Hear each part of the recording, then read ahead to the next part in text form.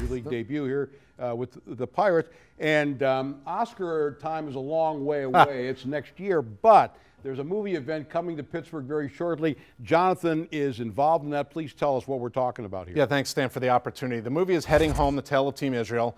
It's about Team Israel's improbable run in the World Baseball Classic in 2017. It's also about them identifying their Jewish identity. Ike Davis, everyone remembers him from his time as a Pirate, is in the movie. Thursday, we're having a special event. It has obviously not been an easy time of it for the Jewish community. I live around the corner from the Tree of Life Synagogue in Squirrel Hill, and I wanted to do something that just allowed us to celebrate being Jewish and have some fun. And with the Pirates' help, that's what we're doing.